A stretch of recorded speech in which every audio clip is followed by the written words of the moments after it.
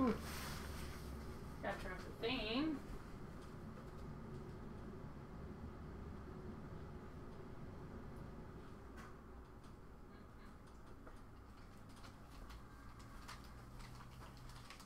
Have to turn off all the air, or else you have this fantastic whooshing noise in the background.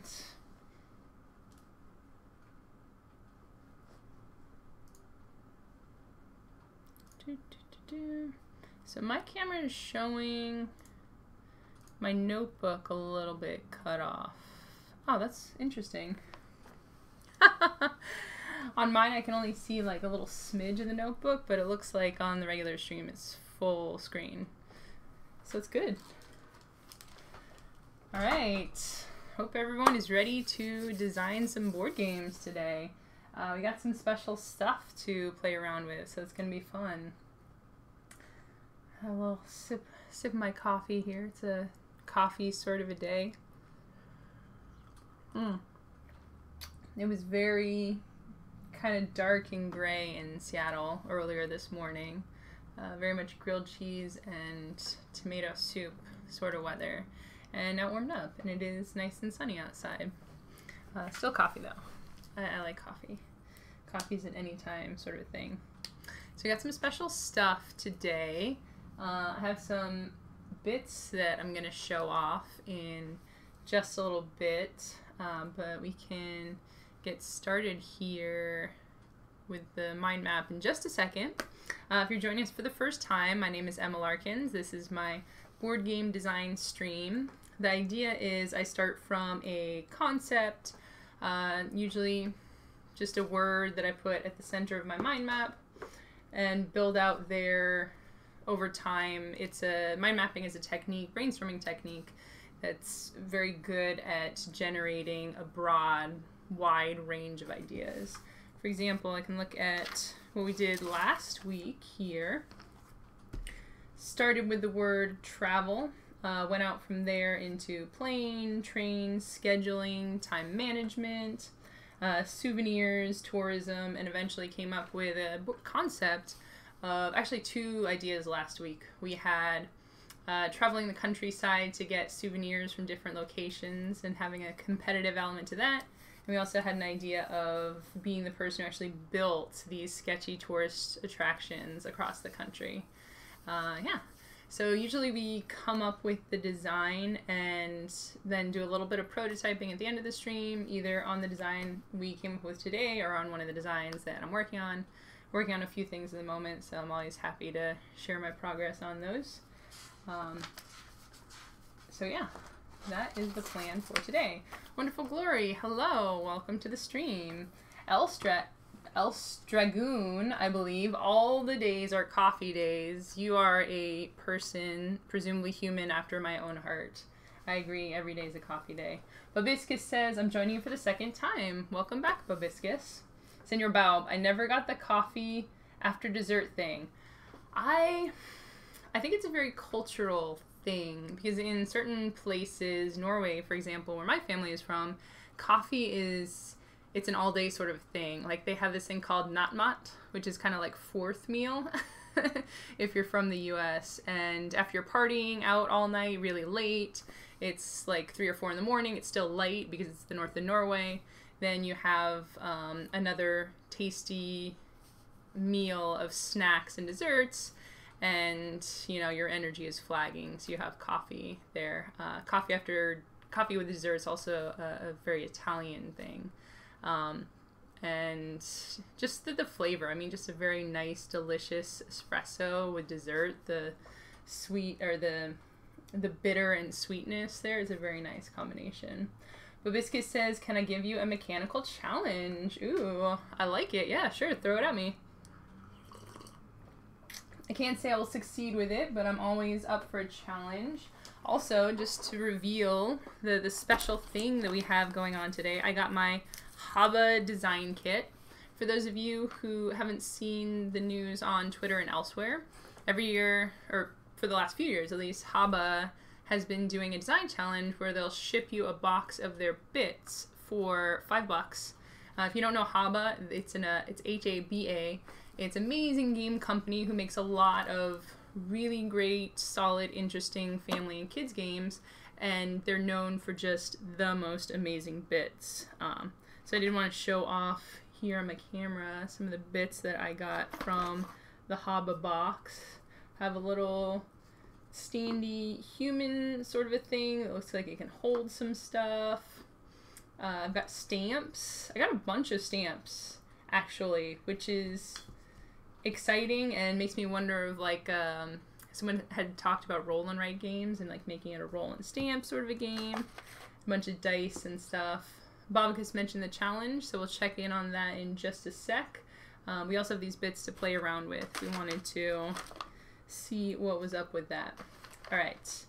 Bobicus says, a game where the players are sort of playing PvE and have asymmetric goals and possibly asymmetric playstyles. I'm going to actually copy that down.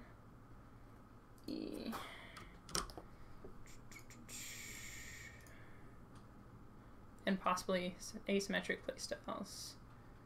Cool. Cool. Got that in my notes. I'm gonna keep my little person here because I like them. Asymmetric is tough. I like this. I've been talking a lot recently with different groups of designers about asymmetrism, asymmetrical. Asymmetrism, is that a word? Sure, we'll go with it. Asymmetrical goals, especially things that are assigned to players at the beginning of the game, or things that you have to select at the beginning of the game without, potentially as a new player, without having a lot of information about how the game will play out. Notably, Sidereal Confluence, which I just played a couple of days ago, I really enjoy, but it's a pretty crunchy game, and you start the game by getting a sheet with very small font where you have to read out your whole role, and there's stuff like they're talking about your converters, and they're talking about getting colonies. There's a lot of stuff there. You don't know what any of it does. I think Sidereal Confluence makes it work by just throwing so much at you that you have no possible way to know what everything is. So you kind of YOLO a little bit on your character choice. And for that game in particular, it's not just one particular goal that you're going towards as a player that may or may not work with the randomness of the game, with whatever cards come up, but it's a whole play style. It's a whole system, basically. I'm going to make a note of that too. It's asymmetrical systems versus just a simple asymmetrical goal. And I think with that, for a very complex game, you kind of have to have a complex game for something like that. But what that allows for is pretty much endless exploration within the game system. I think you have to be pretty careful with asymmetry, because I think that's the word I was looking for. Because a lot of designers do go to that to give their game variety, and the potential downfall of asymmetry is, for example, you're like, everyone's trying to get the points from drafting or whatever, and maybe your powers let you draft in different ways. But having and the good part about having an asymmetric goal is it can lead you in a direction, especially for your first time playing. You might not know exactly what you're supposed to be doing, so it can give you a direction, which is good. It can also give you too much of a direction. Like, you might want to do, different people have different play styles. You might want to play more slow or control-y, or you might want to go into combos, or you might just want to burn things down really fast, using some terminology that Magic players will be familiar with. But asymmetrical goals can potentially thwart some of that emergent gameplay. It's a little bit of pros and cons. I'm very interested in asymmetry because I'm interested in navigating these things and taking the strong direction of asymmetry, and at the same time letting players have a little bit of flexibility. Else Dragoon says, sounds like Vast. Yes, Vast is... I haven't actually played Vast. I played Root, which is kind of the spiritual successor, I guess. I can't compare them too closely because having not played Vast, but from what I've heard of Vast, Root takes a lot of those principles and kind of simplifies and streamlines a lot of things. Had a lot of fun playing Root. And again, I think with this one, when we're talking about goals versus systems, Root is similar to Sidereal Confluence in that you have each group or like type of animals, like the birds versus the cats, so on and so forth. You have a whole system of things. You're not just trying to get a different thing from everyone else. You don't have like a special bonus that's different from everyone else, but you're literally, everything you're doing in the game is different from what other people are doing. But this is good. We can start off, so usually what we do is start off the mind mapping and end up going a little more into theme with that. But I'm actually going to start the mind mapping with asymmetry. Think about some different asymmetrical things or concepts, and then kind of come back to this and see how they can apply to a game. Babka says, asymmetrical games are also interesting because multiple people can win. Yeah. I think that's what I meant by PvE. Players are on a clock to win. And anybody who beats their clock wins. Anybody who beats their clock wins. Sweet. I'm going to take down some of these notes so I don't lose them in the chat later on.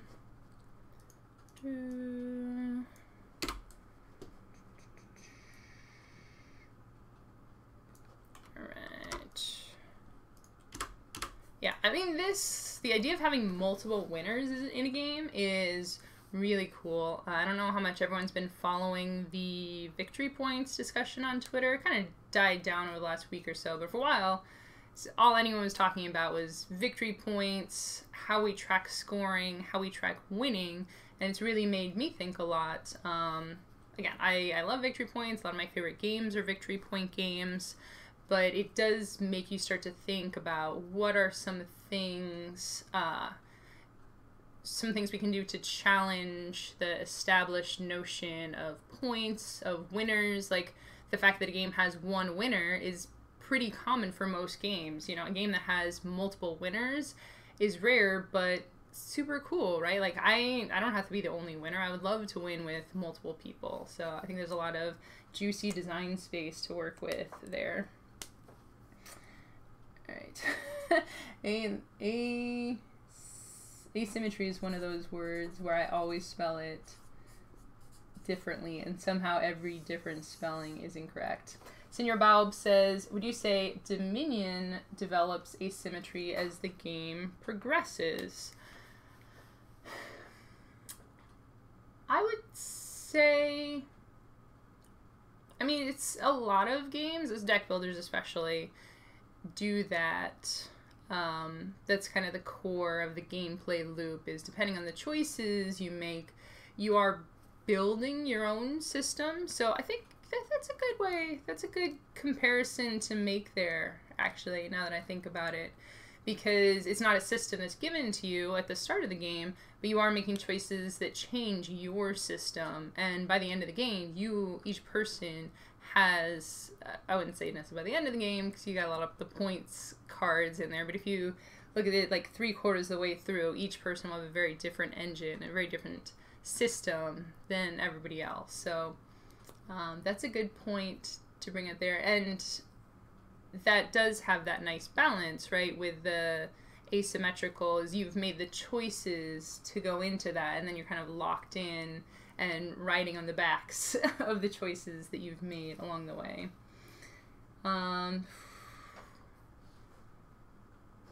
Asymmetry, Dominion, and deck builders.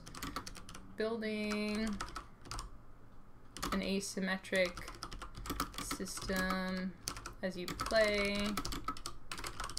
instead of being handed the...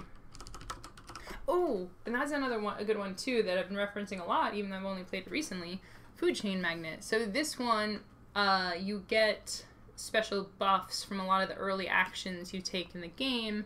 So if you are the, I think, first to buy a waitress, for example, if you are the first to advertise something, if you're for the first to make a burger, all of these things happen right in the beginning of the game, but you can only do a few of them. But the other cool thing is you have to be the first, but multiple people can get it. So it has this multiplicity thing to it. So are in a round, everyone in a round where the person makes the first burger, everyone else who makes a burger, which is also the first burger. So it's like friendly ties. So you each get this buff that will help you in the burger strategy going forward. So I think that's a very pushed version of Senor Bob. What you were saying about Dominion is you're setting yourself into a strategy.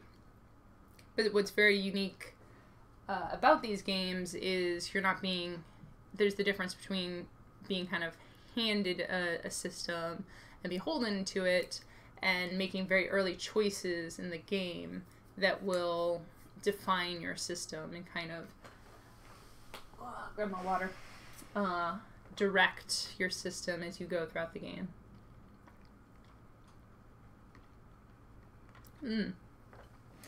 Unicorn water, that's good stuff. All right, so we're thinking asymmetry, asymmetry, potentially something that is given to you or something you choose. And I would say there's a very big difference too about choices you make before the game starts versus after, even if it's right after the game starts. So food chain magnet, Dominion, etc. You're making choices early in the game, but within the magic circle of the game. You're doing the actions of the game to direct you into one of these asymmetrical directions. Food chain,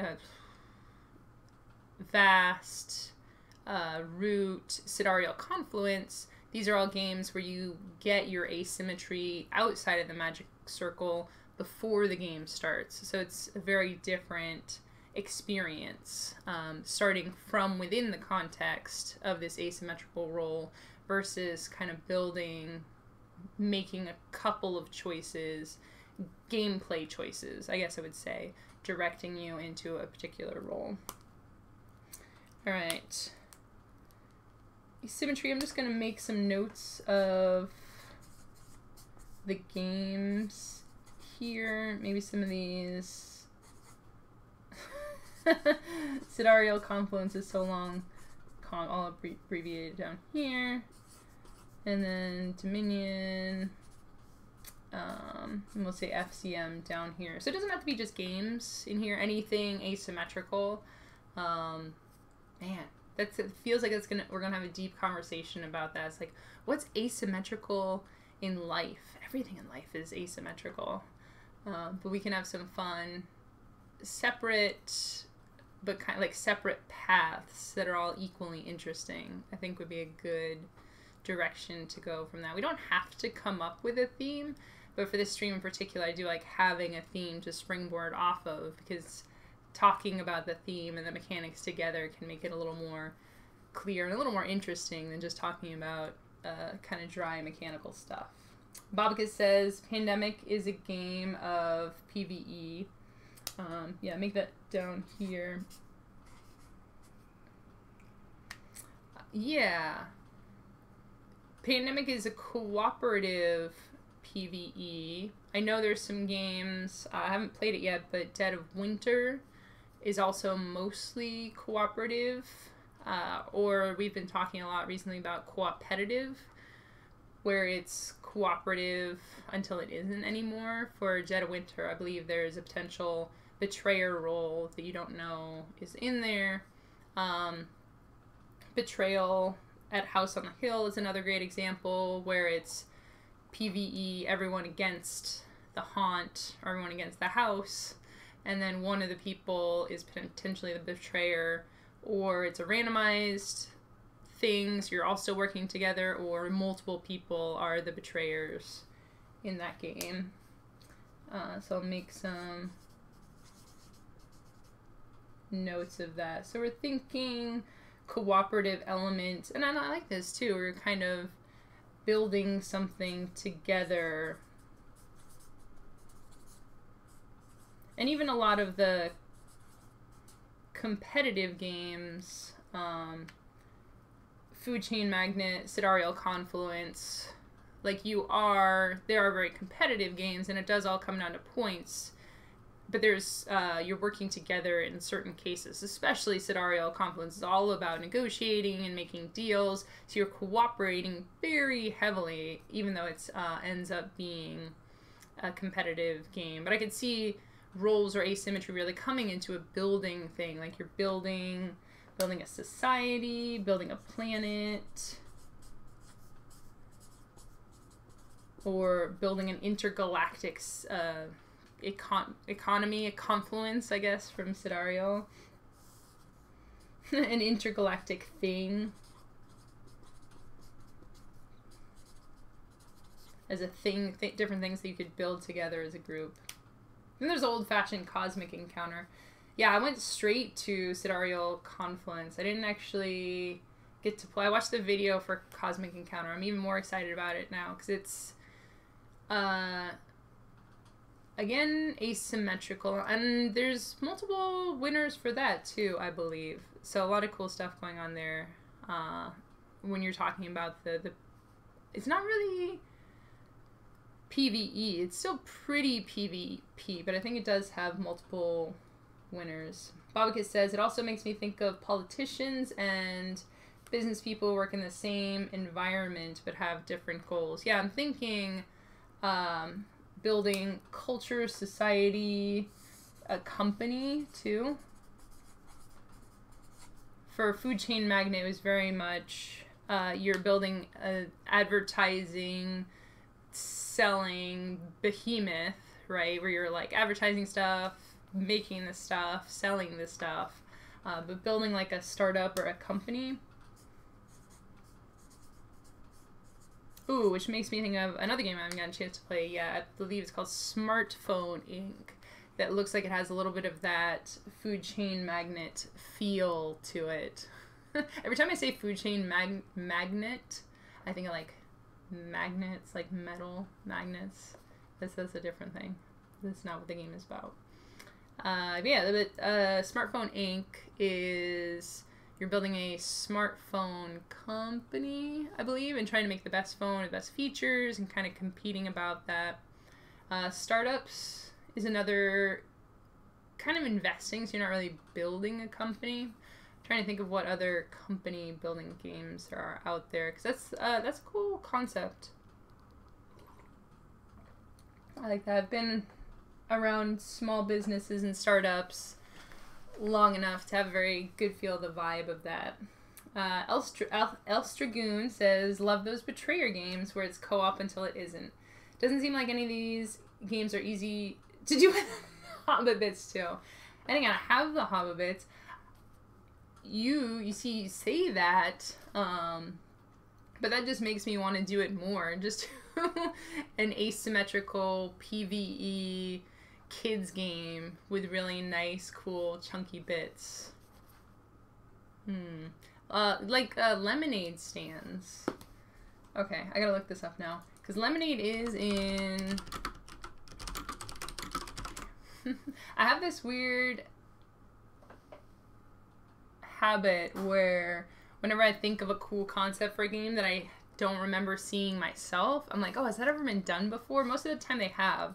It looks like there are actually a few lemonade stand. So I'm going to put the Hobbit note up here. It looks like there are a few, which again doesn't mean that you can't make a game. Lemonade stand, kids game. Yeah, which doesn't mean you can't make a game about a theme that's already been done. Like, most themes have already been done. But I always get excited when I see something, the rare times when I think of a theme and I can't find an existing board game for that, then I get really excited. So I'm like, I'll be the first to do that. And then it just goes on my list, million list of games that I'm going to finally get done. Building a planet or a company. You start out as co-founders and everyone does everything. Ooh, I like that. Then when someone starts focusing on research and becomes VP of R&D as the company develops.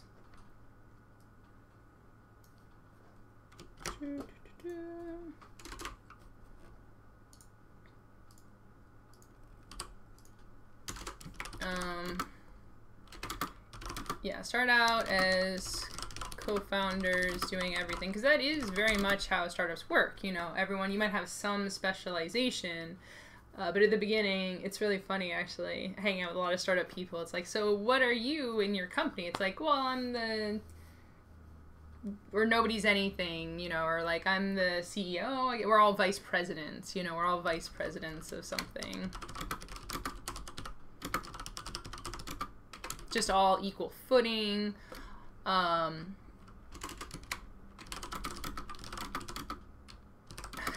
Have the power to do any task. So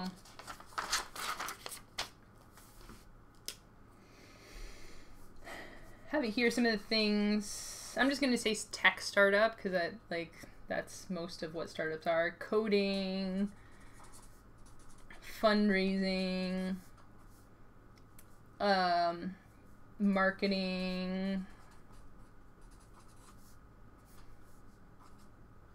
social media, networking, right? There's those people who are just always going out to events and shaking hands and stuff, and it's like, oh, I coded up our whole app over here. It's like, oh, well, I had dinner with such and such, and they say that, you know, when their startup takes off, then they're gonna do this thing someday. And you're like, okay, but I made a thing that we can sell to people, and then someone's like, oh, I'm actually selling the thing. So there's a lot of kind of tension within the company. So like quick mechanical, you know, you could have cards or actions, maybe like a core, like the core 4 or 5 actions that you're gonna do. I like this. Some of the things are feeling a little food chain magnety. Like I was thinking you could start to take the cards, and the first person to do like the coding action gets like a special buff. So every time they code, they get some more resources, or it's a little cheaper to code. So it's very much a food chain magnet thing.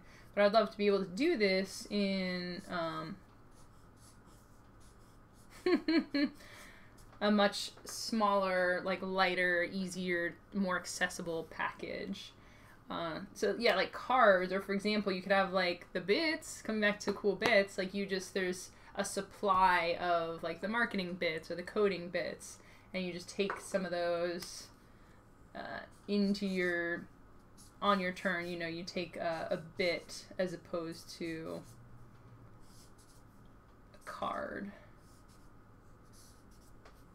And for the first ones, for the cheap, like a basic code card or something, you just take that into your supply. I will say that's one thing about Food Chain Magnet. Like altogether, it's a pretty crunchy system, but on the turns, the individual things you can do are pretty straightforward. So if you play every turn, you lay out your structure, your hiring structure for how many people, or your management structure for how many employees you have out in a turn, how many actions you can take. And the first one you get is just hire. So you just take one of the base level cards, and that goes into your supply.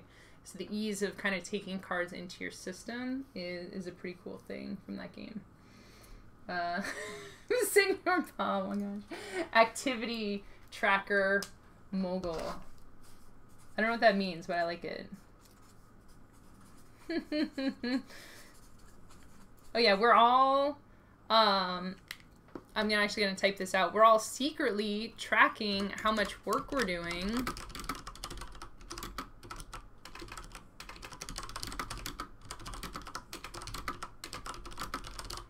So that we can argue for a bigger slice of the pie, for more shares. So again, you're talking about having multiple people winning. So if 2 people have the same percentage, like the same chunk of the company, then like everyone with the most stock shares at the end of the game wins, but they all start out with even ones. So if they don't budge those out with even shares of stock, if they don't budge those at all, by the end of the game, everybody will win, but you're trying to nudge and bump yours so you get a bigger piece of the pie, right? There could also be a side goal for having an actual successful company. Side goal, your company doesn't fail. I don't know if that's actually a good mechanic or not, but that would be funny to have that as a thing where if your company fails, everyone loses. Company fails. Everyone. Bobcat says, any game about growing anything has already been done in an idle game. Yeah, I mean, that's an excellent point. Like, eggs, cookies, walking, dungeon crawling. Yeah, they've all been done. Doesn't mean that you can't come back and do them. Else Dragoon says, theme, social science fair projects. Ooh, I like that too. Oh. See, and this is great. I'm more than happy to have two directions. Like, usually multiple games will come out of one brainstorm session, which is awesome. I'll say shared social science, shared science project, team. That's what I'm looking for. Team science project, team project in school. You see, this is cool because it could go either way. Branching off of ideas here. If you're going in the company direction, you could be building a company together, working on who's going to have the biggest share. But if you're talking a school direction, and that could potentially be even a lighter family-style game, and something that kids can very much associate with and understand the emotions that go into this, because we've all had those experiences of working on a science project or any sort of a project as a team. You all start out doing stuff, then people slack off, get points for most credit and most slacking, or you could even have additional asymmetric goals where maybe you want to be the slacker, or you want to be the hard worker, and somehow you're tracking these different things over time, where it's like you do the least number of actions, but you're still getting maximum credit for the work that you put into it. Yeah, and then depending on, like, you know, you're the teacher's pet or something, you have the meeting with the teacher, and then you get more credit for the project. There's definitely some fun stuff going on there. Star Wars, Senior Bob says, Star Wars bounty hunters are the E, and the bounty is the P. So the players are the bounty? And the hunters are the ones that are coming after them. Or are you the hunters? Whatever's, I like the bounty hunting thing. Either you are the hunters or the bounty. Bobcat says, what if it's cooperative in that everyone isn't trying to have the company go under, but they want to maximize their shares, salaries, fiefdoms?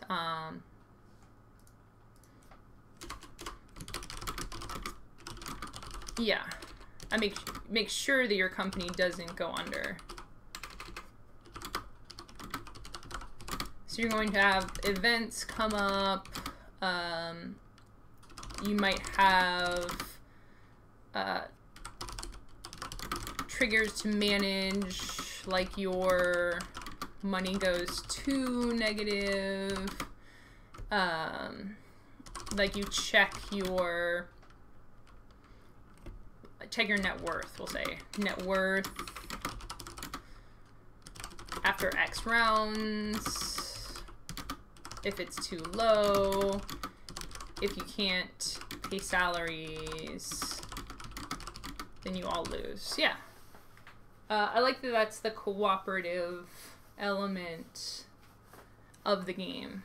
Is there some baseline here? Or you mentioned, like, if it's the shares, salaries, they're maximizing their stuff, but there is something that you're checking. So if, you know, particular people are trying to work on different things to get their credit to go up, and you might say, like, oh, if I'm out there, for potentially realistic, you know, like, if I'm out there networking, my visibility becomes really high. And so people are seeing me as being worth more to the company. But again, I'm not necessarily bringing in money, not necessarily making our product that we're going to be able to sell. So there's a really cool, interesting balance there. Yeah. Sample. Networking increases your shares, but doesn't bring in money. Yeah, perfect. Yeah, I like the co-op, because that's a very easy baseline to see. You know, if every turn you're like, oh, if our money tracker goes below this point and we don't knock it back up. Ooh, yeah, that reminds me of like a Twilight Struggle or 13 Days, which is the version of that type of gameplay I've played. You're playing the cards. If at any point you knock everything into nuclear war, then everyone loses, right? So it's a very nice tension in the game, especially one that encourages no one person to push things too far.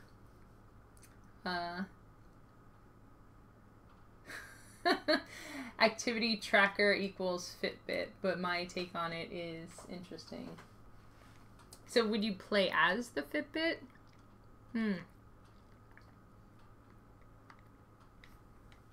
Yeah, there's some cool stuff there. Bobicus says, maybe instead of straight winning, you get tiers of victory for how wealthy you become, which you can increase by getting a bigger slice or by growing the company. So straight winning, you get tiers of victory for how wealthy you become. Yeah. Yeah, yeah. That one, it reminds me of a purely cooperative game, like Just One. Just One is a great example of that, where you can't really, you're playing all this pure cooperative, you can't really win or lose, but depending on the number of things you get right, they actually have a breakdown in the rules for how successful you've been.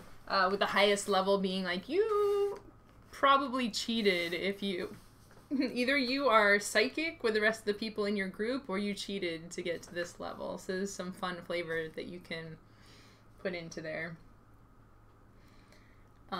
Tiers of victory.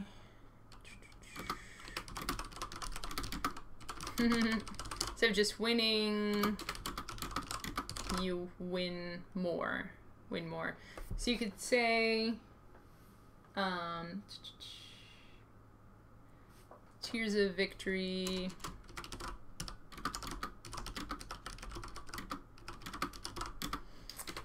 Your wealth is a function of the size of the company and your portion of it. And that could be interesting. And that's, again, not really victory points, because you're just tracking your finances here. Very easy to track. You know, this is how much the company is worth. This is the portion of that I have. And then at the end of the game, considering that the game hasn't, your company hasn't completely fallen apart, you track everyone's winnings based on, like, super billionaire, or can buy a planet, or have a lot of fun, cool flavor in there. I also like this, like pushing it a little bit away from some of the tighter, more strategic economic games, making it more real startup-y, right? Like put some like crazy push the boundaries sort of events in there, like .com crash. I'm gonna make a little events list. Put crazy events in there to up the drama of the game. Not as much a dry Euro economic. So like a .com crash, or like a tech boom, or a different fun, like all of a sudden X product becomes super popular, and can you pivot into those products, and all of a sudden you just make $1 billion, maybe the game runs, like the game is over because you crossed the threshold of most money ever made. Yeah, some fun stuff there. Hanabi is also a pure cooperative tiered victory game. Hanabi comes up all the time. I really need to play that game just to, or at least look up the rules. Tiered victory, because I like this, the tiered victory, and I think it can be friendlier than something that's like one winner, rest of the people losers. Like you can always look and say like who got more points. Like every victory is by nature tiered, but it doesn't feel that way. Although I guess that's a question, you know, if you do put the tiers in there, will people naturally think of it as a winner and losers or not? You know, it's an interesting thing to test, and that's something that you can really find out in a playtest, right? Put this in front of some humans and see what the reaction, if they're like, oh, well, that person just won, or if they can get into the spirit of everyone wins. But like my other game, and then we died, everyone loses, everyone dies, or you win when everyone dies. You win together, so it's weird. Can people get into the spirit of everyone wins? Bob says, and this is starting to get crunchy, but there could be a separate investing track that encourages you to sell your shares and put it into the stock market if you don't believe the company's future. Say you pulled a bad hand and other players can buy. Say they pulled a good hand. Ugh.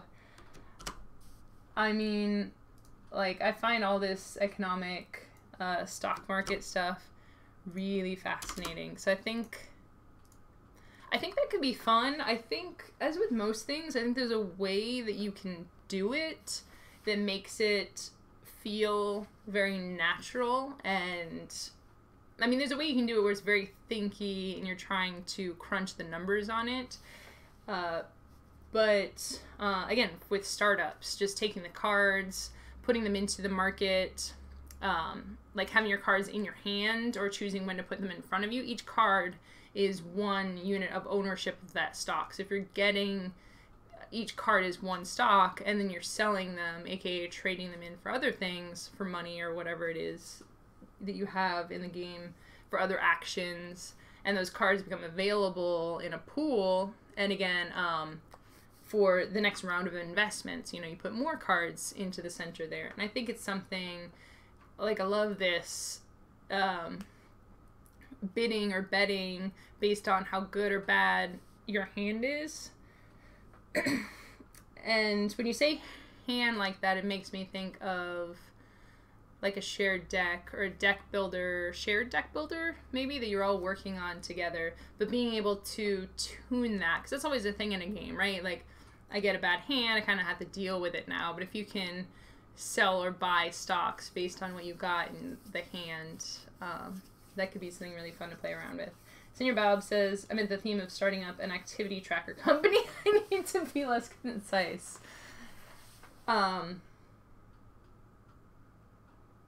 Yeah.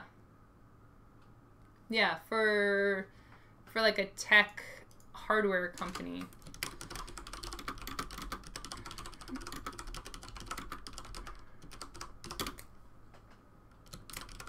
or like a data tracking company. Or I guess, honestly, to get very meta here, an activity tracker company is technically a data tracking company, right? Because they're getting that data from all these people, and I imagine that they are using that data for stuff. I mean, this is a whole interesting thing to think about too for the game, like for what kind of company you're starting and building. Is it going to be, are you going to have options?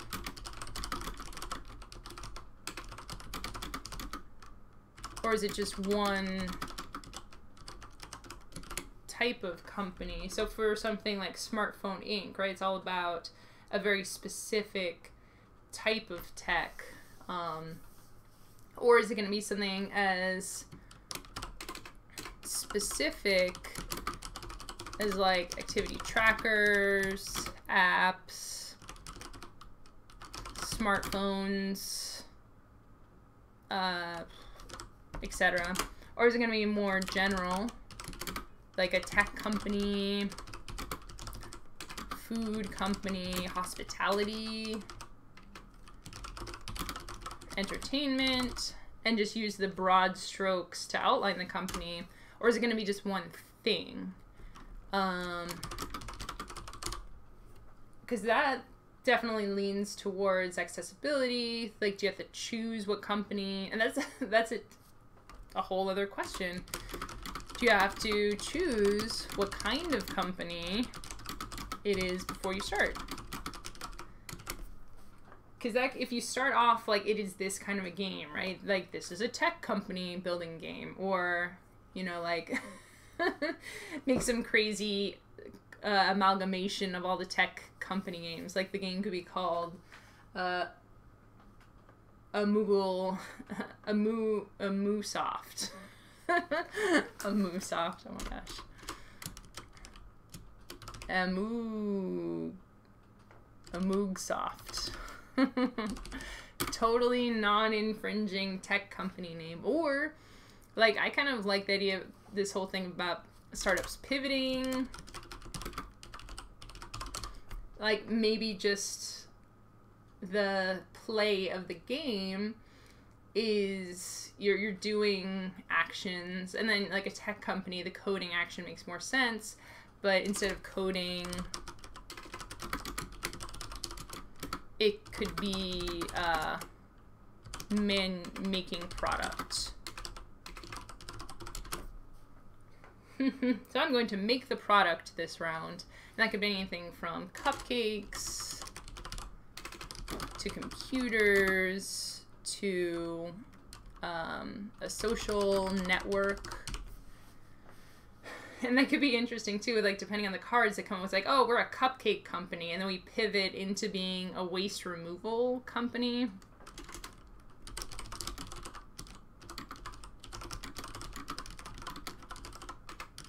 And that could be fun to have all sorts of different junctures. And maybe there's like 5 archetypes in there. The nice thing about the pivoting is it creates a little bit of tension. Oops. Yeah. Pivoting creates tension amongst the co-founders. So maybe one player will have a very strong initiative to go into one type of company, and somebody really want to go into another type of a company. So like little things in there where you might have the option to change what your company is doing could make for a lot of interesting gameplay. Else Dragoon says there's a sweet.com Crash Boom card game called Burn Rate. Basically just about trying to run out of money last by keeping your burn rate low. Is this new? That sounds super cool. Burn rate game. I love how everything is just on board game. Oh, 2002. Ooh, interesting. This might actually be a little tricky to get your hands on, but that's definitely worth checking that out. I love that. There's the other game. I'm not going to remember what the name of it is. You play as people, descendants who received a fortune from your late relative who passed away, and you have to spend the money the most frivolously.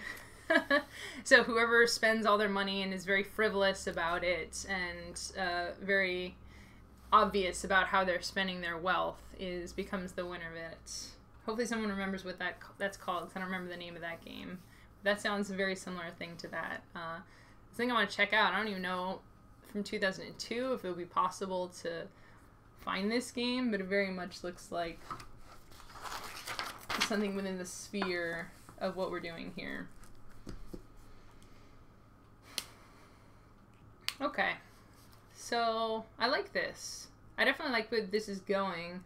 Bobicus, I hope that this is fulfilling the challenge you issued at the beginning of the stream, where we're starting to look at some PvE types of games, certain things with multiple winners potentially in a game, and where it is very cooperative, where there's potentially a lose condition where everyone can lose together, but some people win more than other people. Because I'm very excited about this concept. A little more mechanically, so they're talking about startups. Again, ideally, at least for the start, I'm okay if things get crunchier over time. I like to try and develop core gameplay loops that are pretty simple in of themselves, and then build out from there if you need a little bit more complexity.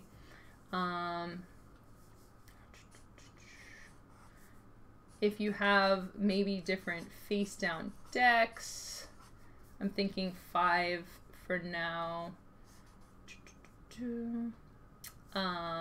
And produce very core basic actions here, like produce. And producing would be making the stuff of the company, whether that's cupcakes, code, so on and so forth. Marketing, which would be somehow modifying perceived value, sure. Perceived value of your stuff. Fundraising / networking, I think I might say. And this doesn't increase the stuff you have to sell or the value of the stuff you have to sell. Actually, marketing could also be increase stock price. Because if you market things, people perceive them as more valuable, then your company stock goes up, maybe.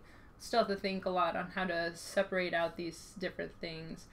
Fundraising, networking, you don't make more stuff, you don't increase the value, but maybe you just get more money. Maybe fundraising, get more money. So you bring in money, but you lose stocks. Lose stock. So the stock pool goes down. And we had said through different fundraising rounds how you would increase the stock pool. Again, more stock is good because people can shift the percentage of the stocks that they have. But of course, when there's more stock to distribute, the stock you have now goes down in relative value. Fundraising, get money. Oh, and I like that too, where individuals are making these choices, right? Like, I'm going to go fundraise. Like, you might negotiate a little bit in there. We said, I'm going to fundraise. We're going to lose this stock and then get more money, because otherwise our company is going to fall apart. And I was thinking about doing, like, the networking.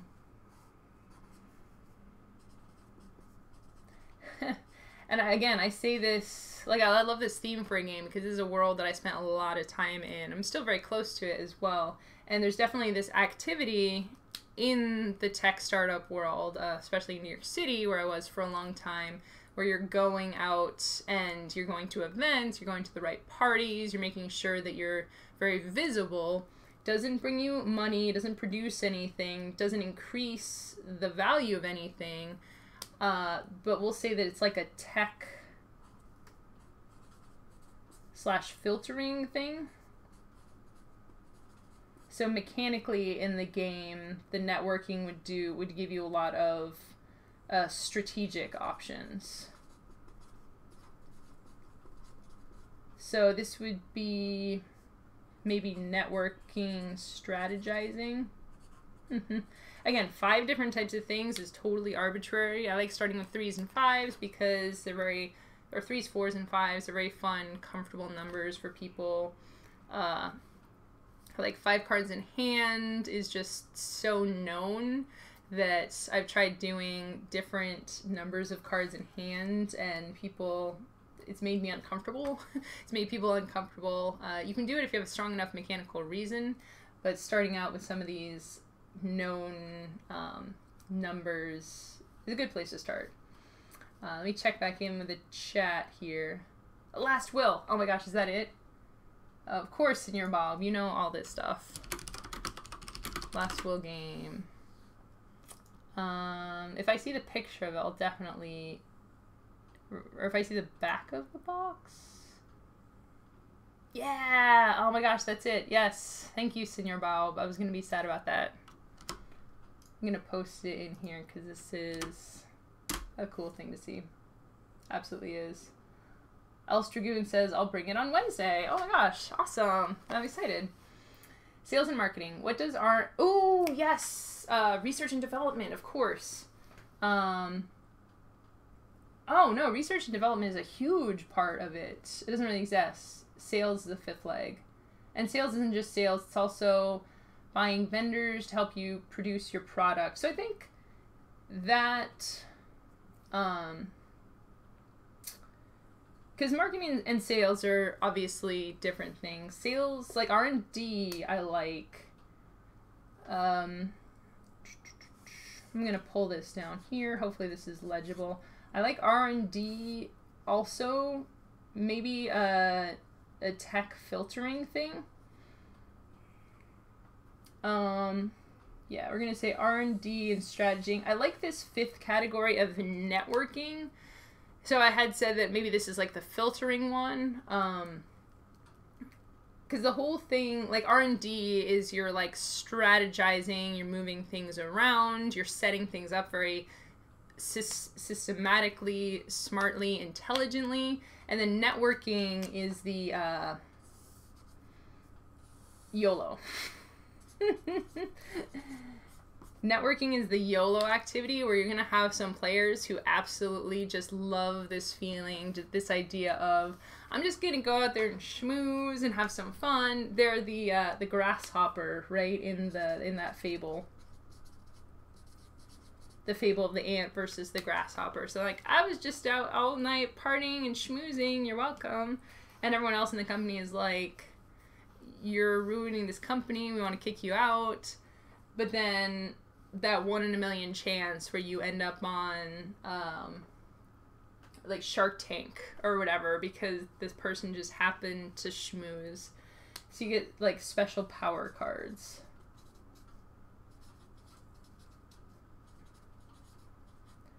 That are very dependent, very precise, special situation.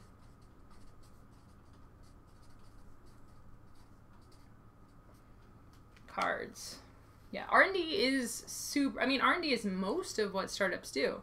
So especially producing versus research and development. Producing would be, I made our app, right? I made our app, it's on the App Store, everything that goes into having the product available for sale. Research and development, you're working on the product, but the separating it out would be like we're testing some new stuff. It might not end up in the final thing. We might be testing cupcake flavors. It's expensive.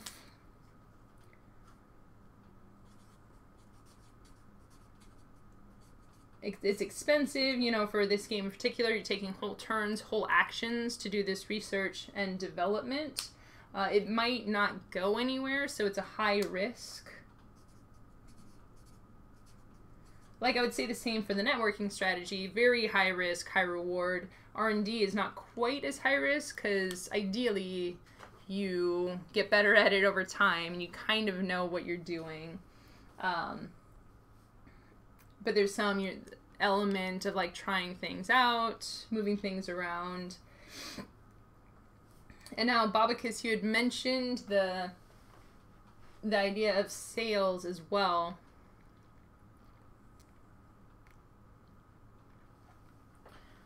Also very, very important. And I think, honestly, one of the hardest things to do, and the reason a lot of startups fail, and something that's very few people can do easily and naturally, is the sales part of it. That being sales. Actually transmitting money for goods.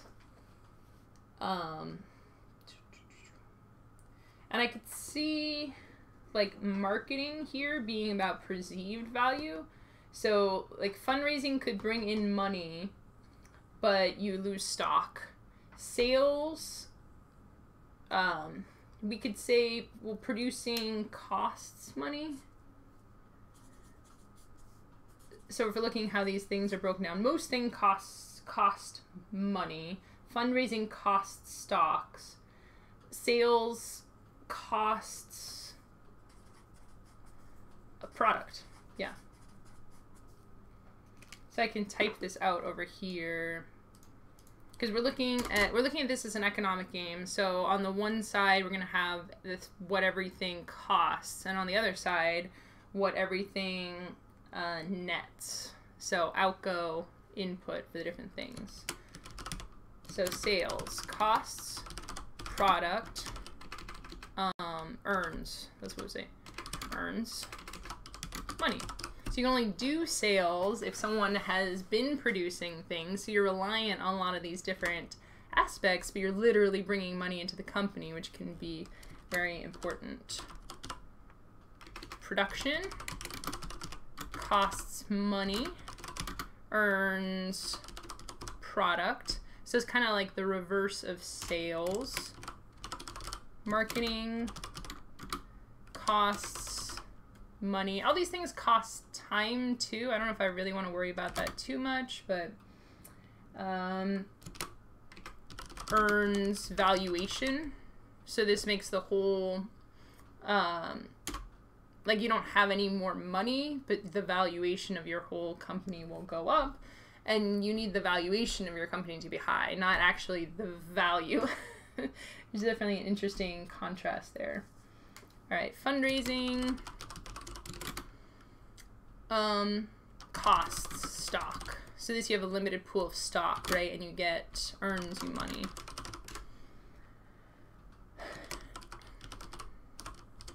Networking costs money. I don't know. I'm not sure there. Earns question mark future favors. So this is a little bit of the YOLO one here. And last we have research and development. Costs money, obviously. Earns strategy. Manipulation. Flexibility. We'll put that in there. Sales isn't just sales, buying the vendors. Senior Baub says, don't forget about patents. And Babaka says, maybe networking doesn't cost money. Yeah, patents would definitely be in the patents, future leverage, and power.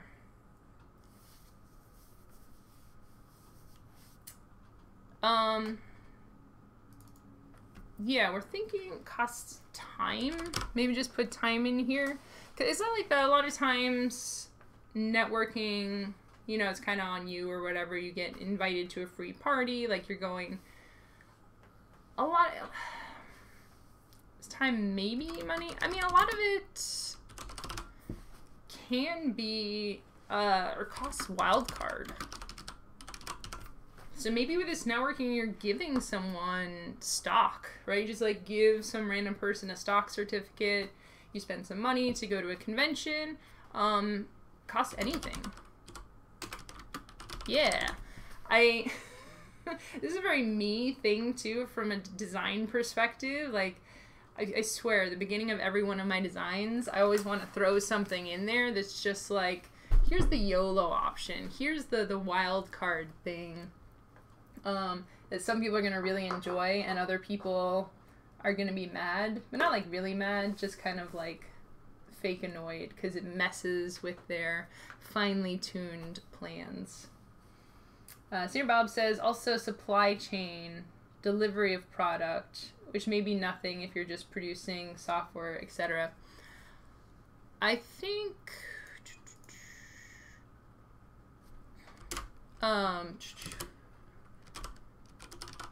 managerial maintenance. That's what I wanted to say.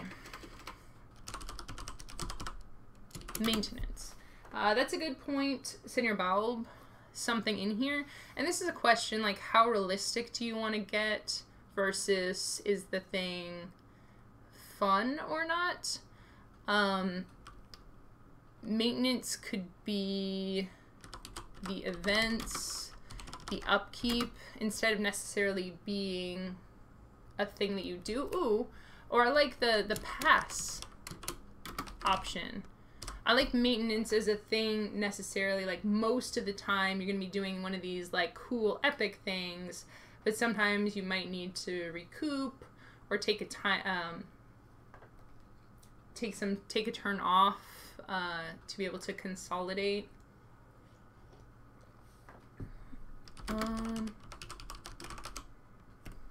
And like maintenance,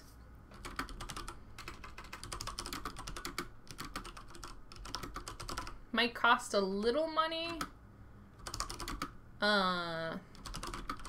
might cost nothing and earn nothing. So the idea, like there is maintenance from like supply chains, replying to emails, like all the boring stuff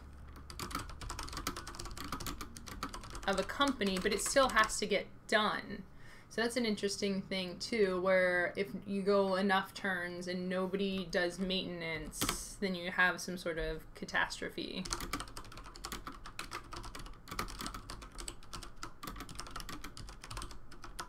Maintenance, you have a catastrophe. I like that as maybe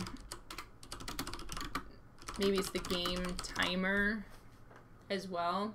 And that's an interesting negotiation too, where you're like, who's going to take a turn off to do the maintenance of the company? And maybe somebody does maintenance every turn. Again, we had talked about hidden goals in the beginning, where maybe you get extra points for keeping your head down or whatever. It's funny too, right? Something that on the face of it seems kind of boring and uninteresting could be made to be an interesting part of the game. Bobcat says earns company connections, which can be used to boost other sectors. Like you network with a vendor and get a cheaper product. Okay. For the networking. I like that.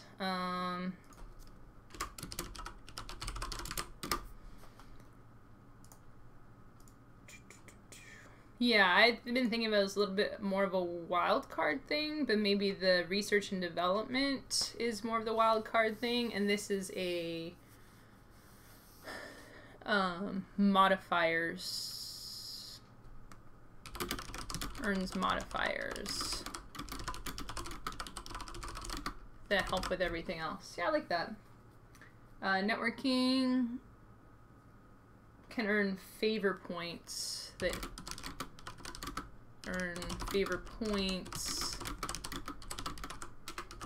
can be spent to help other players.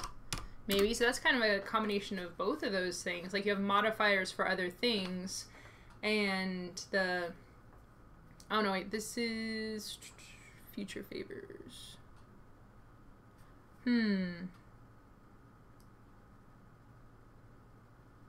Okay, I'm not sure whether I want this to go in research and development or in networking. I'll have to think about that a little bit, but I like both. So you're getting these tokens to say like, oh, you can do that for a little bit cheaper. You can, doing sales, you can make a little bit more money that way. You can lose a little less stock if you're doing fundraising. And maybe they're generic favors too, like they don't have a name on them. So different people can be jockeying for your favor as the networker.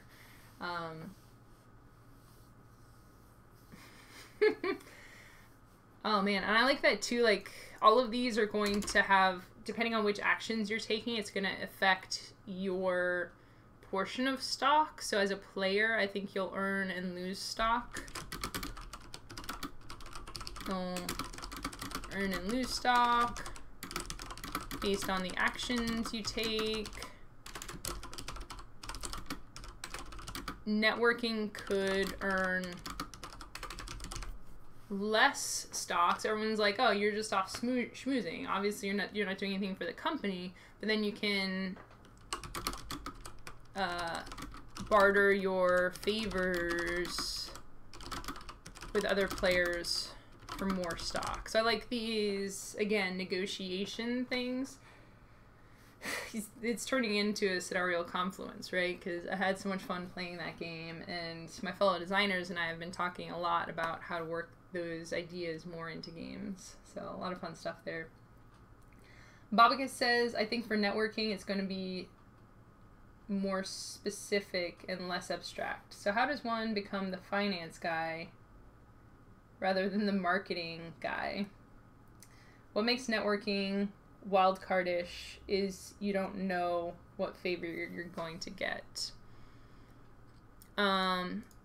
Power, maybe networking and research and development could be similar to networking. Networking has random favors.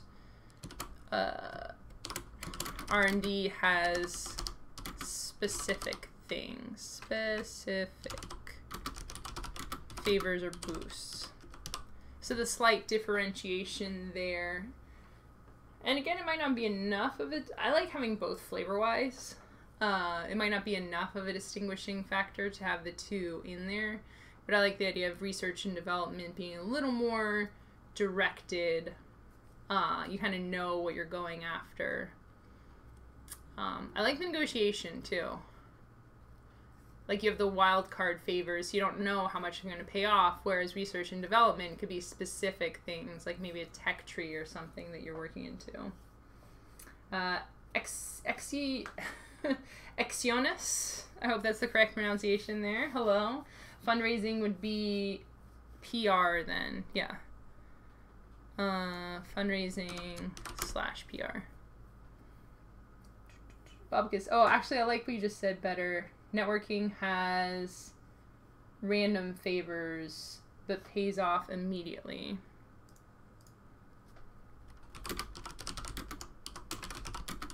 But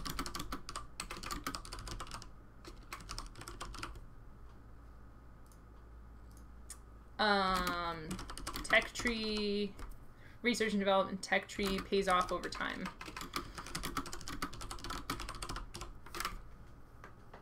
Yeah, because we had talked about the networking and it being like, oh, I network now and maybe sometime in the future something happens. But I like separating out those two things as concepts into research, because research and development does take a lot of time, and you don't know exactly what the payoff is going to be. You kind of have to just do this stuff, hoping that if you do it enough, it will pay off. Whereas networking very much can be like, hey, you know, I'm going to get you on this show, on this talk show, and then it's really going to boost the image of your company. So there can be some fun stuff going on there. Networking is this industry's equivalent of human resources. I like it. Cool. Alright, so we talked about, and again with these cards, it could be random decks of cards.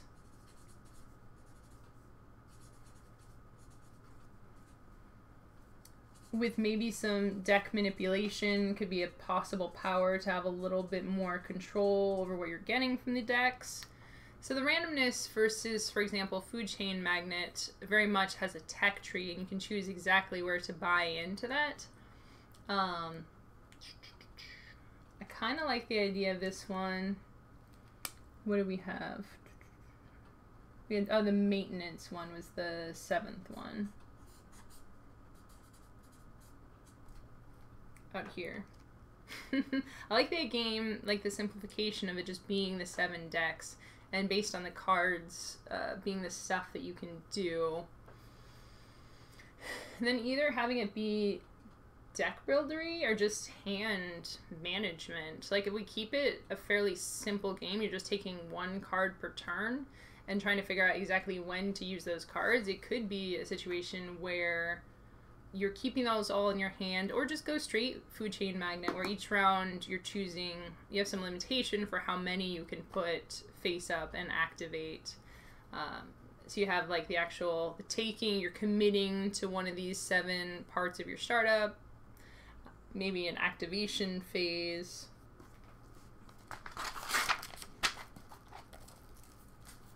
Because some of this, and it could get more complex with the different powers that are on the cards, but there's a lot of games of this style that get really heavy and have a lot of stuff going on, and there would be a fair amount of stuff going on if you're also keeping like a valuation track. So you have your 2, 3, 4, 5, 6, 7. You have like your bank over here. Have your stock pool.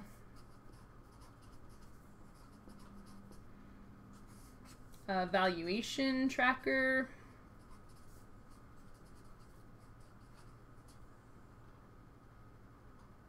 Where you're keeping track of company value.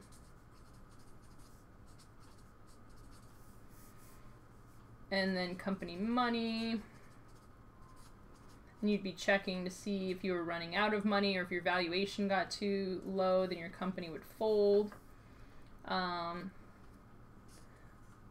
like this tracker. I also like the idea of an app tracker, because I'm trying to think of a way, depending on the number of stocks you have, like you could do math and have it be so, like the company's valued at $10 million, each person has 2 stocks.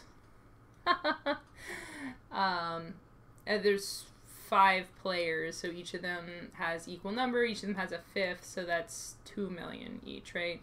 But if you had some sort of app or system to make it really easy to track and see what your valuation would be, that would be a nice addition to the game. Babagus says, I like the idea of losing or gaining stock being strictly a matter of player negotiation. Yeah.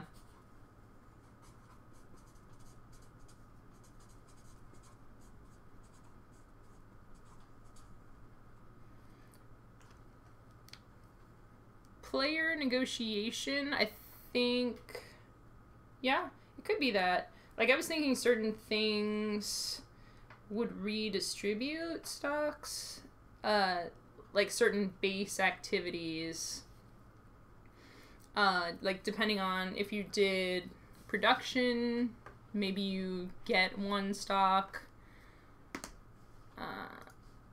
If you do sales, you get 1 stock. If you do networking, you lose 1 stock. But yeah, if it's going more into a pure negotiation thing, that could be interesting as well. Getting and losing stock. Either pure negotiation or set number gained or lost for the action you choose to do. And of course the stock runs out, right? At a certain point, because it can become more valuable, you have your stock pool that you're distributing over time, and then you have to do, and probably you would have to agree to do that. You have to do a new round of fundraising to add more stock to the pool. And you can only do that so many times. You only do that like 1 or 2 times before people aren't interested in diluting the stock pool anymore. Acciones says having amount of stock and how much each stock is worth are different things. Oh yeah, absolutely. And that's why either like a system or app or something to be tracking those things could be very useful, because the core idea here is like having a valuation tracker, and this is just like a share. You move your token along the track. So if you have an app, it will do it all automatically. But if you don't, you could have tracker of like total valuation. And this will move up and down during the round, and the end of the round you could manually check everyone's stock and then do the math to figure out, and just have the tracker here, move everyone's tokens to track their individual valuation. Individual valuation, and their valuation would be a function of total valuation divided by their stock percentage. Oh, and this is a good, again, this maybe gets a little fiddly, but you have to, when you sell the stock for fundraising to get more money, the stock doesn't go away. That's a big part of the pie. So you have each player's counters.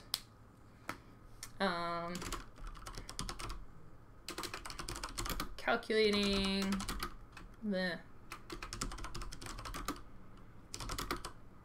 how much value your stock has, function of total value divided by your percentage. Have to factor in investors' portion as well. So that's the thing about tracking it too, which would make it interesting, because you're selling a bunch of stock. Like one of your players just keeps doing the fundraising action and selling off all your stock. You have some money for now, but each time you do that, every person's valuation goes down. So it's definitely a thing to consider there. Valuation tracks, maybe the money is like another tracker. Yeah, I mean, I was thinking Monopoly Bank here with the actual cash dollars, but the bank could be just a pure money tracker. And that's something kind of nice too for this sort of a game, right? If you don't have, like, individuals don't have to worry about money. It's all company-based money, so you could just use a money tracker instead of fiddling with money in the bank. So that's actually a cool idea. I like that. So if your valuation is at 4, fundraising adds 4 to your money. Yeah. And then there would have to be a company maintenance tracker, how much money your company spends per turn. Yeah, I think for the money tracker, that could just be income and outgoing. So every round you have the raising phase, and then the cost phase, right? So at the beginning, you're at X or whatever, and then it will go up over time. And then at the end of it, you'll calculate out your costs. So you can track everything, the money on this track. And then valuation is separate from money. Like, I don't think valuation could... That's a good question. Because your valuation can be, like, not at all related to how much money you could have. You could have tons of money, but not be very high valued. Does money factor into your valuation? That's a good question. Maybe. I'll have to think about that. Xenia says, what are winning conditions then? Can you win by selling your 60% packet? Yeah, Xenia's... We had talked in the beginning about it being a tiered victory thing. So if your company folds, everyone loses. So there's the PvE cooperative element to it. We're all working together and trying to all win victory, but then some people having more points than others. And then your valuation at the end of the game will be your tiered victory percentage there. Babakis says, yeah, you win based on your wealth at the end of the game. Yeah, there's still, and that's the question too, like the tiered, multiple tiered victories there. Like, we'll all win together. We can't all lose the game. We still all win because our company succeeded, and then we're checking our tiered thing. So there's a subtle distinction there, right? Xenia says, imagine another player bought 30% of your company and gets a member of the board or earn, like, regular stock. You could win by making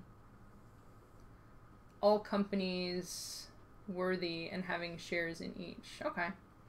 Babaka's valuation and money completely separate. Excellent.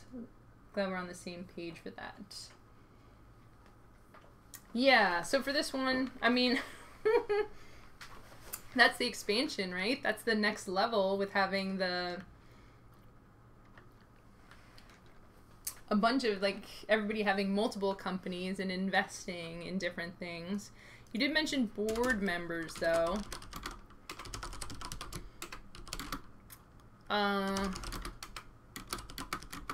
Could be a card, an event, or maybe in the networking deck.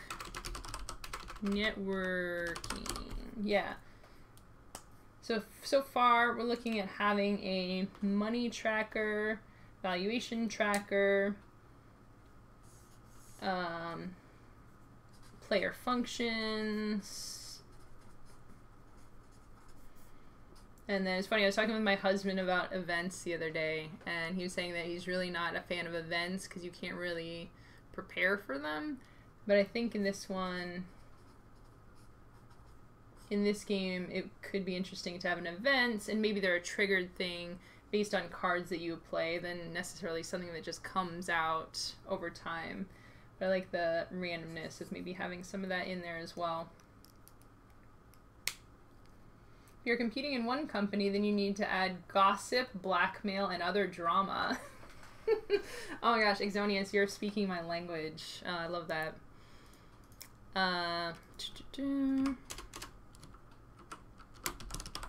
Gossip. Yeah, I'm gonna copy that down. Boop. Paste without formatting.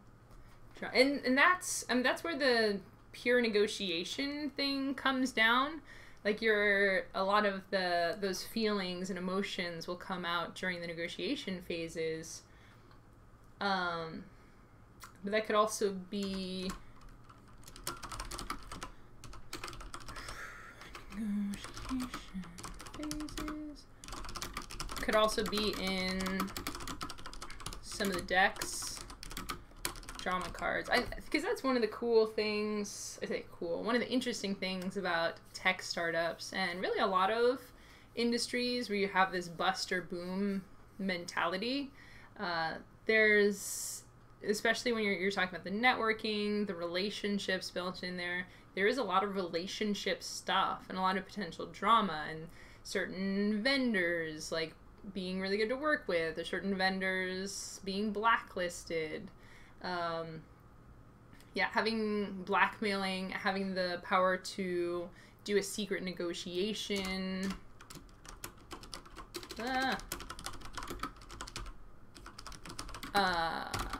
Or blacklist someone else's action.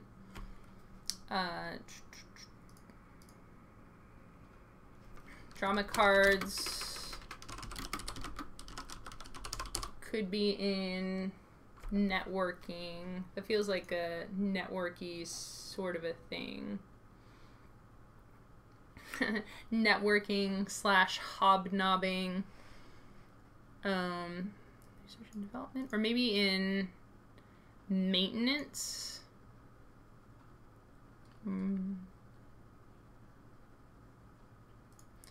Could be networking or maintenance, because the maintenance we had said doesn't really cost anything, doesn't really earn anything, could potentially be sort of a boring action, but maybe as part of that, like that's where all the drama is, right? Like you're checking the company emails, and that's when you find out that someone's been like having vacations on the company's dime or something like that. That could be a fun thing to add in there. I like that. Events. New law. Yeah. This is good. I'm going to copy down the events thing. Stock exchange crashes. Something like your Bitcoin wallet getting hacked. And again, people definitely have mixed feelings about the whole events thing. If you add too much randomness to a game, it can feel like you're really not controlling things. But again, we had talked about in the same way, like we talked at the beginning of the stream, how giving asymmetrical goals at the beginning of the game can really push someone in a direction and potentially limit choices. So I think a good type or a good way to use events, random events in a board game, is to push people into a direction and give them some of the ideas. So for example, if valuation, like your valuation goes below 0, you all lose the game together, and the random event is, hey, this tanks the valuation, then over the next round everyone's gonna have to really work towards increasing the valuation of the company.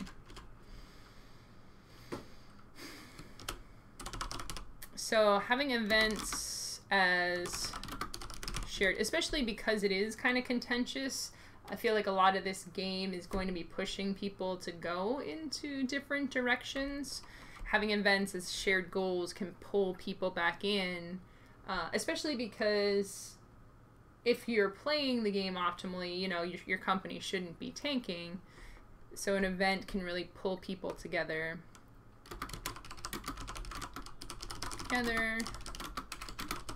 Good ones will help to direct the actions of the game.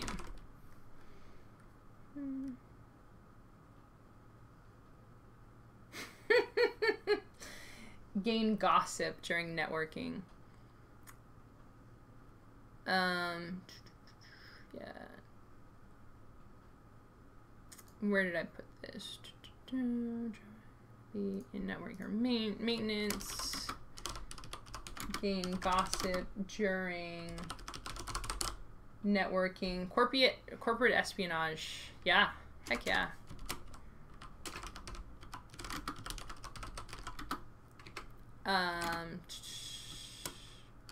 I love that as a networking or as an event.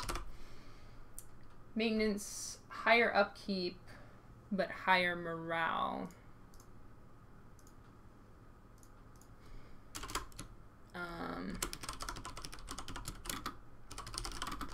Higher upkeep, higher morale. Morale as a cost or factor. I think morale is a very important thing. Like, that's, if your morale goes to 0, then your company also folds. Even if you're doing okay as a company, but you just fall apart socially and emotionally, then that's definitely a potential failure point for the company.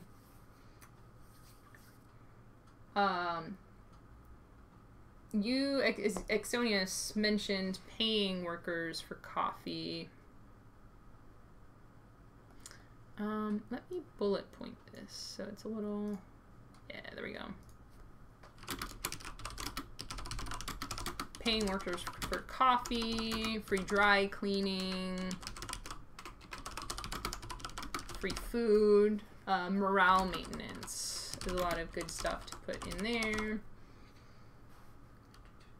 Trying to imagine how exchanges of stock between players go. What does the stock seller get in return? Yeah, there'd be different actions that different people were trying to do. And as part of this, like I had said, the stock would be coming from the pool. Maybe if it wasn't coming from the pool, you would have to do an exchange between players. So for certain things, like if you were making production, you would earn a stock. If there's no more stock in the pool, maybe you would have to get that from another player. But the thing is, you could give them be cards, like future deals for things to do. We had mentioned some of these favor tokens that you could use to do more powerful effects in the future. Somebody says money, maybe they want to switch stocks to another company or need to sell because you don't have enough for the upkeep phase. Yeah. I like the idea of getting stock tokens of other companies. Okay, okay. Maintenance. Fix my spelling.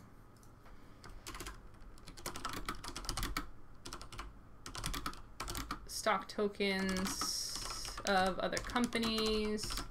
Could be another resource. Require a lot of tokens on all sides. If, say, a company stock was worth 1.2 times what your stock was. Yeah, there would be some tracking there. I think, again, putting potentially a digital element to this could very much change up the shape of the game. I don't like to worry too much about how many tokens or production of a game is going to be, because I want to figure out if it works and then make it work for the most fun style of game. Can you get caught in blackmail? Probably.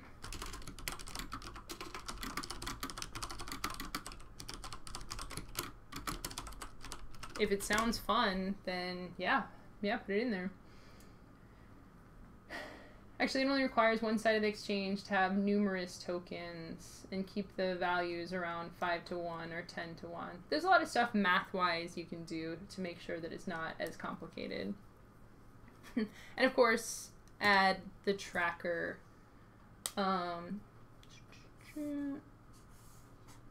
Yeah, I mean, you're talking about tokens, but and I'm drawing these out as separate trackers. Stock for other company.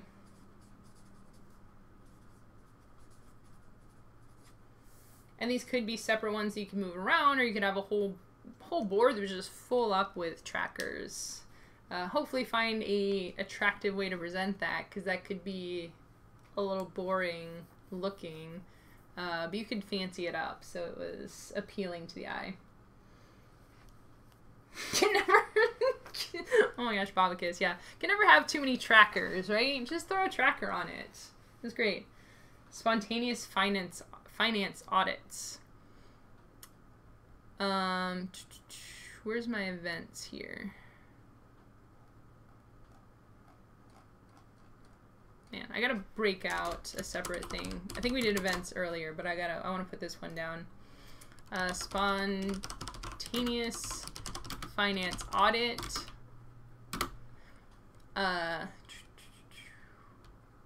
If money is below X, punishment. So you would have, or you lose the game. That's dramatic, right? Like, oh, you know, we can't bottom out. We can't go below 0 or lose the game. Then finance audits like, JK, you can't go below 1 million. And you're like, no. So you always have to be like balancing stuff. You can say that card could come up that would lose us the game unless we bump up, and have some kind of juicy negotiation going on there. Xionius says, imagine espionage. Ooh, yeah, for the corporate espionage. Imagine espionage allows you to check next event. If that event is all stocks lose half value, you would sell fast.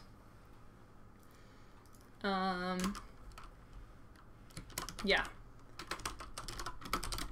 Espionage and other cards that can tune or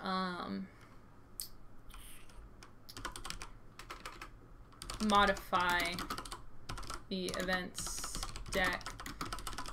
See events deck, you could gain these cards from networking or research and development. And that's the thing about having an events deck too. If you don't have any control over it, it can be a little bit stressful just to have random stuff coming up, but you can put more powers into the other cards and decks to modulate that a little bit, right? So if you do have, you know, you do have a research and development for like the singularity card. Singularity. So if you research the coming together of all artificial intelligence, then a certain event gets tutored to the top of the deck, right? Like there could be a all humans and robots live together in harmony, or like the all robots try and take over the world event, whatever it's going to be. But there could be some ordering of that events deck that could be really interesting. Yeah, I like the espionage as modifying the events deck. I think that's a cool thing. But other players wouldn't know. You could bluff. Ooh.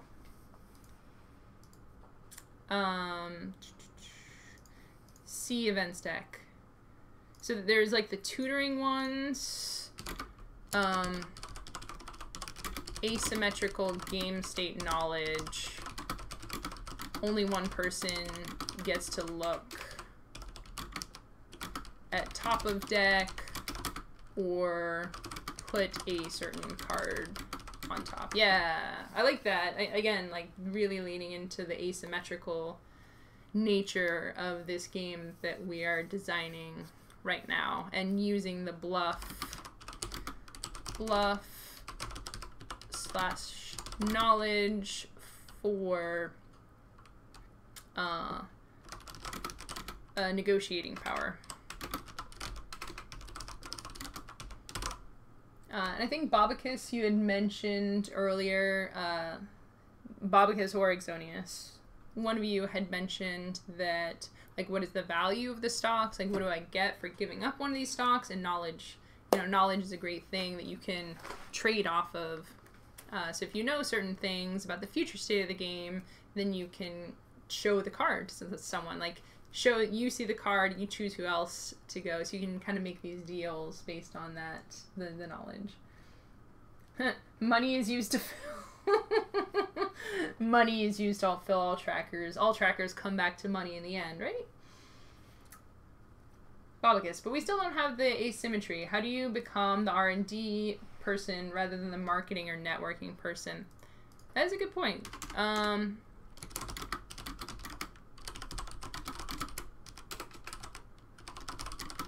This is an important part of the original challenge that was issued for having a really core asymmetry. And I think for that, again, for the food chain magnet thing, so we have different decks of cards, and then you get your buffs.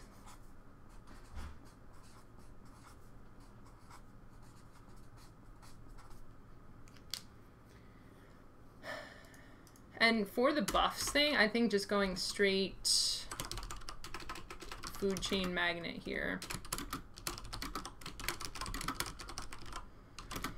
So if you're the first person to do the product action, or if you do product action X times, so there's certain cards, face-up cards, that you'll be able to earn based on how many times you do the action, or if you're the first person to do that action. And then every time you do something related to that action,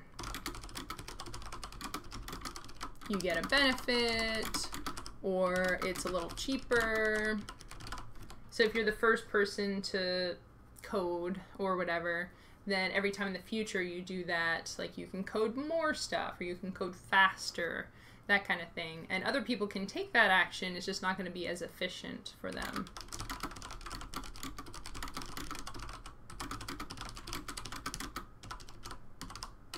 Efficient. Senior Bob, event card, other company with similar product, first to market. Ugh. You're really talking about heartbreak here, Senior Bob. Other company beats you to market. That's like the death knell. That's like the saddest thing that can happen to something as a startup. Bobicus says, what if you draw 2 cards a turn and play 1, but switching the piles you draw from costs and action? Yeah, that's a nice, that's a simple, elegant playing option thing. And again, like we're talking about having hands and reorganizing, like it's just super simple. I want this, like, my vision for this is to be a very tight, elegant game, and just like draw 2, play 1, like that's a very nice, juicy sort of gameplay to it. Senior Bob, a lot of this smacks of my day job. Yay! That's a good thing for game design, right? When it feels like the thing that we're trying to copy. Bobakit says, and if you really want to focus on production, you can draw 2 production cards to draw the best cards.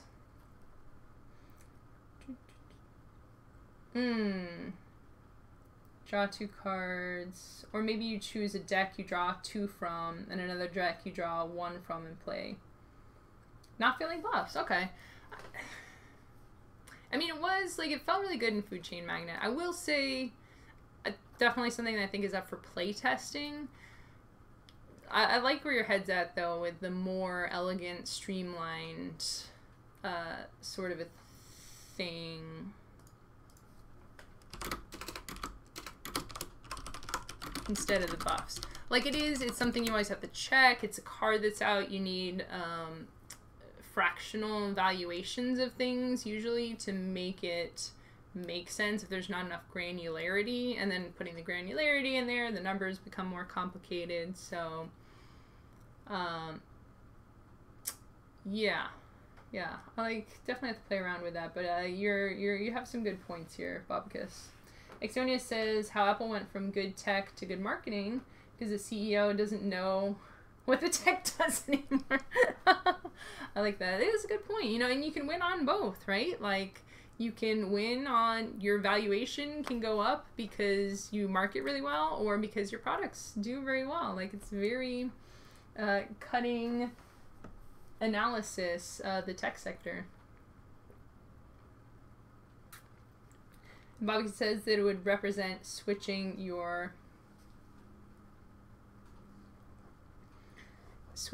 specialties.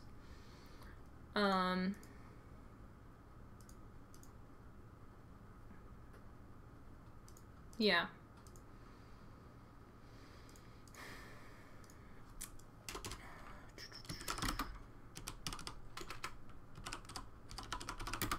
We say the asymmetry comes from more efficiency. I can't spell today. More efficiency.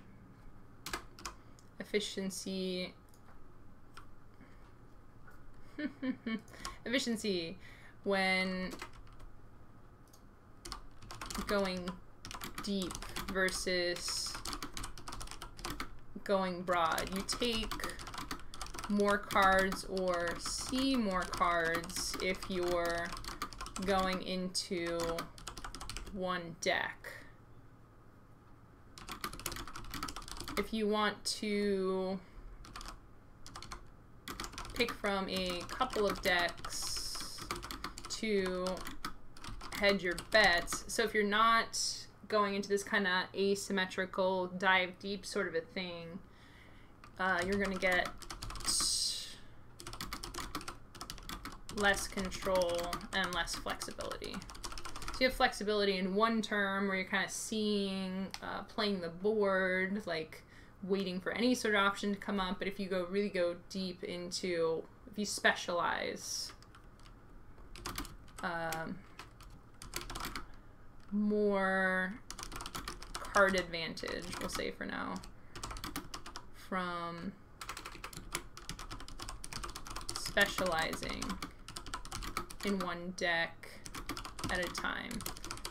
Maybe it stacks over turns. Again, exactly how that happens could be a little tricky to track, but you could definitely play around with something there. Zoni says, how would you show a 10-year effect in just a few turns? Well, I think that, yeah, for a lot of this, it's going to be like the beginning of a startup, like before IPO. It's not going to be the whole life cycle of the startup. I think it's going to be like the earlier stages. Research goals for 5 turns. Crunch card, but lowers morale. You need to develop before the next financial season. Yeah, crunch, I think, is a very interesting thing to represent here. Definitely a thing there's a lot of conversation in the industry about. Babaka says, this makes things crunchier, but you could buy employees, and they always draw you cards from a certain pile, or allow you to play more cards this turn. Employees being a tradable resource.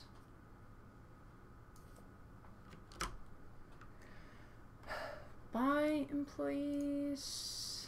Yeah, and you had said, Babakis, about being like the vice president of the thing, so resource, each specialization has its own employees.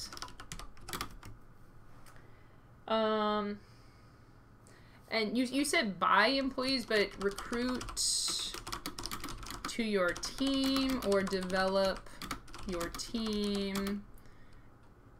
So you kind of de facto become the head of engineering, for example, or maybe even get that title. And direct them, and you could be more like a CEO, CTO, but playing around with, I see some asymmetry potentially coming there. Sonia says, you get into things like the shareholder are unhappy, we need to show that we have product. I mean, just like all this flavor here is so perfect and so beautiful, because that is just such a fun thing to play around with, right? And that could be an event coming up, or it could be something in the fundraising. So maybe in the decks, there aren't even all good things or all powerful things. Maybe there's, and that's why you could have more flexibility for going into, deeper into a certain deck. Some of the stuff comes up as bad, and you have to play a card. The stuff in the specialization decks is bad, needs to be mitigated. You have to play cards.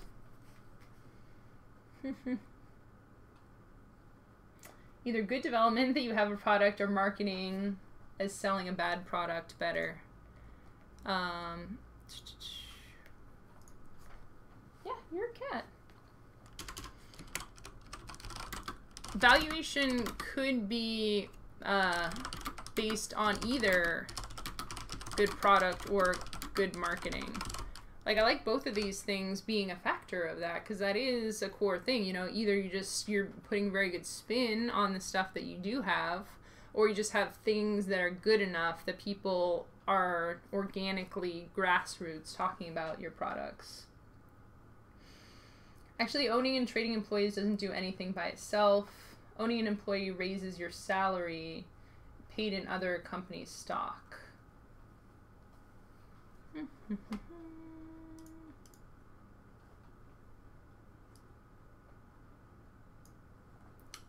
Yeah, I like this idea of stock payments. Again, it's starting to get, like, there's a lot of stuff going on, but I want to play around with all these different ideas and see where it can come down.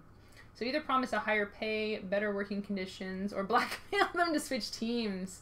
Oh my gosh, sniping people's employees from other people if they were on tiers like worker.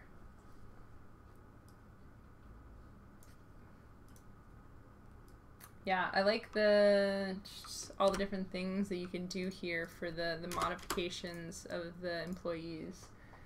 Of course, then that conflicts with the other company changing in valuation. They don't want to introduce money. Yeah, I like the money tracker. Like I like money in games. I think you can do a lot of stuff. But I love playing around with this idea of simplification, like seeing how elegant we can get for combining all these different things. Whew, I can't believe it's been 2 hours already. This is so fun. You have all been amazing at adding together these ideas here. So much stuff going on. As always, if you're new to my stream, or if you're returning, I like to emphasize these ideas belong to all of us. No one owns anything that's coming up here. One of the things I love about the board game industry is someone can have an idea, riff off of it. If any of us develop the game ideas that came out of this, they're going to be completely different things. So feel free to riff off these ideas. If it inspires you for something you're working on, that's awesome. That's great. I love to hear what people are working on. You can always hit me up on Twitter. I'm at Emma Larkins. Love having conversations over there. I'm also streaming Board Game Design here every Tuesday, 4 p.m. Pacific time. I'm thinking about Origins coming up. I think I'll still be here on Tuesday. Or I might be traveling on Tuesday. There might be some travel coming up, but usually I'm on, or I try and do an IRL stream or something to make up for a missed stream. Also usually here on Fridays doing more casual game related stuff. I believe my husband's going to be jumping onto D&D here in a second, so I better pop off and let him do his D&D stuff. Yeah, all the ideas here have been super, super cool. I'm looking forward to prototyping and developing these ideas. I have a lot of different games that I'm working on at the time, so not necessarily timelines for when of these will become real things, but definitely look forward in the future at events to seeing these become reality, and I would super love to be able to play test either these ideas or other things with all of you to help me. Senior Bob, oh, I'm totally keeping the fill your trackers with money idea in my back pocket. I think so much of the stuff we came up with during this stream is good mechanics, good tactics, like take and use these pieces. The trackers bit I think is really cool.